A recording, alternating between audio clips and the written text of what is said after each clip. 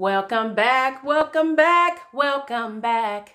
Some of you might know that old school reference. Hello, welcome back to my channel. I hope you are having a great day today. In my May wrap-up video, I failed to mention that I was able to take a trip to Atlanta, Georgia for work. And it was a great opportunity. Anytime I get a chance to vacation, especially when it's on the company's dime or not my dime, I try to take as full advantage of it as I possibly can, checking out events, eating at great places. I respect the company's budget like I respect my own budget, but I really try to make it a full experience and enjoy it as much as I can. So I was able to work part of the day, go into Atlanta, get into my hotel, and then I set up to work a little bit longer, kind of catch up on things and close down for the day. Well, when I did this, I opened up my computer and I got this influx of emails and meeting invites that caused me a bit of anxiety right out the gate. I was there for something career related, but I started to think, am I prepared for this? Did I bring what I'm supposed to bring? Like, I was already there, and I honestly was just like, oh my goodness, I don't feel prepared now. And I started to feel a little bit anxious. And I reached out to my mom and friends, and they were like, don't worry about it. You got it. It's cool. But I will be honest with you, I was just like, oh my goodness. Like, I don't know if I'm ready for this. Am I as prepared as I should be? And I was immediately thrown out of my comfort zone just by getting those updates. And even though I was consoled by my friends not to be anxious, it's okay, this article came across my vision at the right moment, and I wanted to share it with you. So I was checking into the hotel. You know how sometimes they have magazines out there for you to pick up. So I did pick up a couple. One of them was the USA Today. After I had shut down for the day and was getting prepared to go to dinner, I started to just kind of leaf through the newspapers. I came across an article by Ken Fisher, who is a columnist for the USA Today. And this article is from May 13th, 2019, and I want to share it with you. The headline is "Skip Comfort Zone, Women Advise." And so immediately I'm thinking, this is something I need, something I need right now. So I went on reading it, and of course I want to share it with you. Most of the time, anything that I read, I take it for the purpose that it's meant for. This one is meant for career tips, but I always look at it for anything else I'm experiencing. So it could be career-wise, it could be debt freedom journey-wise, it could be relationships-wise. And so for me, this made an impact on what I was dealing with for being in Atlanta for those couple days. But then it's also something that I can see relating to my debt-free journey. Let me know in the comments which one of these pieces of advice, career tips, etc. speak to you. Have you recently stepped outside of your comfort zone? How did it make you feel? Like, did it go well or not so well? Let me know what you think of these tips as I'm going along. So here goes. Ken Fisher writes, "With the 10th anniversary of my mother's death approaching, this Mother's Day was wistful. She would have turned 100 in weeks." And he talks about his mom. He talks about her growing up in Southwest Arkansas, pre-Great Depression, before penicillin. He talks about her marrying his father during World War II, moving west and never looking back. Honoring her memory, I asked top women at my firm what advice they would give women seeking to fulfill their vision of life. So you know a little bit of the context. He's writing in memory of his mom, which I think is very special, and this was right around Mother's Day. And he's asking women at his firm for advice tips. So the first one is, don't settle for comfortable. And again, I'm thinking, okay, right now I'm not comfortable. So, okay, here we go. Jewel Hitchcock, a 20-year veteran, I'm going to skip around a little bit, offers this advice. Run toward the things that scare you, especially early in your career. Okay. Too often I see associates, especially women, seeking comfortable roles instead of what really challenges them to build new skills. She said, Don't close doors opting for comfortable or known roles that play to skills you have. Move toward roles that build skills you don't have. So did you hear that? Of course, stepping out of your comfort zone comes with risk. And you'll want to evaluate those risks. Like, you don't want to go, way too far out there, right? Like, you don't want to leap or catapult outside of your comfort zone. In some cases, maybe you do. So my disclaimer is that you'll want to weigh the risk. But don't just settle for comfortable, she says. Again, challenge yourself. Challenge yourself to build new skills as opposed to getting a position or staying in a position that just plays to the skills you already have. Challenge yourself. And I love that. Of course, with my debt-free journey, there was one month where I had met all my goals, like around the middle of the month. And I asked you all, should I make some stretch goals? Should I make more goals for the rest of the month? And, I was sitting here like, I've done pretty good here. Like, I could probably take a little break. And some of you were like, stretch goals, make more goals. And a part of me was like, I oughta. But for the most part, I was just like, yeah, challenge yourself, do more, go further, go, go, go. And so I love that right off the bat, those challenges, taking on that risk is a step out of the comfort zone, but it helps to build new skills. And I love that. Carrie Ann Coffey, also 20 years at the firm, echoed this. Feeling role comfortable creates mediocrity and stagnation. She adds, be direct about your aims. Her favorite advice comes courtesy of her older brother. If you don't ask for it, some other jerk will. And that is the truth. That is the truth. So don't feel role comfortable. It creates mediocrity and stagnation. Some of us in our debt-free journeys have, kind of had moments where we coasted along, and that's okay. It's okay at times to kind of get a break, hit an intentional plateau, but then you don't want to get to the point where you're just like, I'm coasting on my journey. Like, keep it moving, keep it challenging. And I love this advice from her older brother, because if you don't ask for it, if you don't go for it, if you don't challenge yourself, somebody else is going to do it. They'll challenge themselves, and you're going to sit there and wonder, like, why is it that they're in that position and I'm sitting here in this position? And it's because sometimes we get role comfortable and we don't ask for it. We don't go for it. Okay, so the next one is you can't have all the answers. My goodness. Take time to breathe and reflect, says Lauren Garrity. Don't expect to have all the answers early in your career. She says, I often see young adults seriously stressed, thinking they need a long-term career roadmap. Life is unpredictable. You need to be flexible and resilient. So find out what you enjoy, what challenges you, then learn from those experiences and build on them. Over time, with work and self-reflection, you should land in a good place. So I love this one, because you won't have all the answers. And sometimes it's going to be daunting to know, what is this step? What is that step way out there? Well, sometimes you're just going to have to take this next step and not know exactly what the future holds. Career-wise, budget-wise, debt-free journey-wise.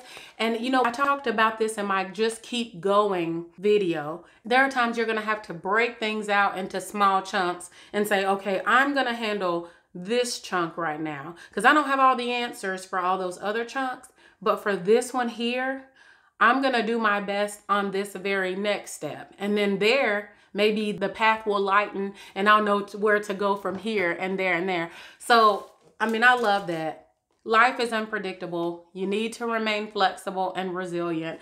Some of us will be coasting along, doing well, then all of a sudden the refrigerator goes out. You got to remain flexible. You must remain resilient. In our debt-free journeys, we all have an end in sight, maybe even down to the date of exactly when we'll be debt-free. But something is going to happen that could cause it either to be earlier or later, and we must remain resilient. I love that. You're not going to have all the answers at one time. Lane Jarvis stressed avoiding burnout. Take care of your health. Don't prioritize work over taking care of yourself. It will make you better and healthier so you can work longer. Now, that's something I think several of us need to be reminded of. At the end of the day, you working super hard, working yourself to death, as they say, neglecting yourself or the health of your relationships or the health of your family or any of those things, etc. What will it all mean if you're not healthy, right? If you forsake taking care of yourself medically, emotionally, spiritually, all that stuff, to be debt-free, to work a particular job, if you don't take care of yourself, what will it mean? Priorities, people. You can't enjoy it if you're not well. If you're sick and you neglected yourself along the way to get to a certain point, think how much less you'll enjoy it when you get there. Take care of your health. The next one is always fund your 401k. Invest in yourself, Garrity says. Participate as much as you can in your 401k. Get invested in the market and stick with a basic plan. Don't get too cute with it. I like that. She also stressed simplicity. For longer term savings, save all you can and any amount you can and invest in stocks. Look up in 20 or 30 years from now and you'll be glad you did. She also says if you're going to marry someone who supports you personally and professionally. I wouldn't be where I am without my husband today. So I like this one, even though, on Dave's plan, he talks about stopping investing until you're debt free. Some of us have done that. Some of us have not done that.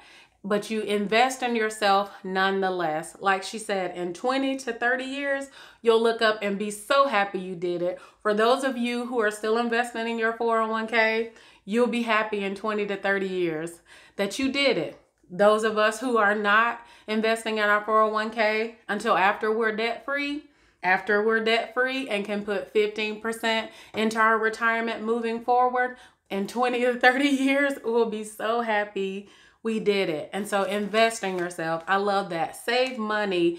And then I like that she talks about relationships. Now, she talked in the form of marriage, but she talks about building a support system. Marry somebody who will support you. Now, some of you are married, some of you aren't. And some of you aren't willing to be unmarried if a person doesn't support you personally and professionally. I would think that they probably do. But if they don't, he goes into something that says, create a supportive network. Some of us, our spouses are not going to be on the same page with this debt-free journey. And you just have to find a way to communicate the importance of it to you and the importance of it to your boyfriend or girlfriend, your significant other, your parents, your friends, so that they can help support your dreams and you can move forward. If not, that might not be something that you can rely on, and then you can create a supportive network, which is actually his next topic. It says, if you're going to stay home to raise kids, understand you're taking on major personal risk if something happens to the primary breadwinner in your family, says Hitchcock. Make sure you have enough disability and life insurance to support you and your kids if the unexpected happens. It happens. And make sure you have a support network. This group can help you navigate through opportunities and setbacks. If you're home raising the kids and then your significant other is out helping provide the funds, just be prepared for the risk that provides. In every way possible, just financially support that endeavor. So just make sure your insurance policies are up to date and you have a really good understanding of what you're doing if, say, your significant other is unable to work and bring income into the home. And so I like that because that's a really important thing sometimes we forget and don't highlight. And then, of course, get yourself a supportive network. Try to get someone. It can be your significant other, your friends, siblings, parents, me, other YouTubers who are going through this debt-free journey, other people in your career, your co-workers. Just give yourself a supportive network so that whenever opportunities come, you can rejoice with one another. You can have someone to hash it out with and do some decision making around. If you experience setbacks, you have someone to talk to, maybe help gain perspective from. and all those things. When it comes to a debt-free journey, I know for me, building a support network was super important. When I first started working on becoming debt-free, I didn't immediately highlight a lot of people who were doing the same thing. I felt like I was kind of walking along in a group of individuals who were okay with debt and things like that. And I'm not downplaying them. That's where I was. That's normal. So I was kind of walking along in that, and then all of a sudden looked over and was just like, wow, it would be really nice to be debt free. I don't have to worry about paying interest. I don't have to feel like I'm bound. I'm going to go in that direction. And for a while, you feel alone out there, or you're out there with a lot of people all over the world who are following Dave Ramsey or working on becoming debt free. And you have to kind of create the supportive network to feel like you're heading in the right direction. I've asked questions in the Dave Ramsey chats and to some of my friends who then I ended up finding who are doing this, and just got great revelation by finding people who were in the same boat as me. And so finding that creative network, either personally, in person, or virtually, is going to be super important. And he ends with this: finally, they agreed. Your path is up to you and no one else. Go your own way. Maybe a bit like my mom did, just different. He circles back to this being done in memory of his mom. Each of the women he interviewed agreed, your path is up to you, no one else. There are some of you who are going to say, oh no, I can't do that. I wouldn't do that. That couldn't be me. And then I may look at something you do and I'll be like, I wouldn't do that. That's not me. I wouldn't do that. Your path is your path and mine is mine. No one else's. Go your own way. We all have different circumstances. We all may at one time in this life right now, this one time, have an end goal in mind, and that's to become debt free or to get into a career that we find much more joy in. But your path is your path. Never expect anyone to totally line up to what you're doing. Never expect that. If they do, that's awesome. That's wonderful. But if they don't, it's okay. This is your one and only life, no one else's. This is your path and no one else's. As you can tell, reading this, it made a huge difference. The support of my friends and family really helped to quiet that anxiety in me, but also reading this article because I feel like it was purposed for it to come through my hands at the time, and it really spoke to me. So let me know in the comments what in this article spoke to you. What interpretation did you get from it? And what do you think about stepping outside of your comfort zone? Also, let me know what you've done recently to step outside of your comfort zone. You never know how big your comfort zone can get until you step outside of it. And then you'll start to say, wow, I can do that. Your comfort zone grows. You step outside of that. It grows even further. You step outside of that. Test the boundaries of your comfort zone, and you'll be surprised at how much more amazing you are. See you next time.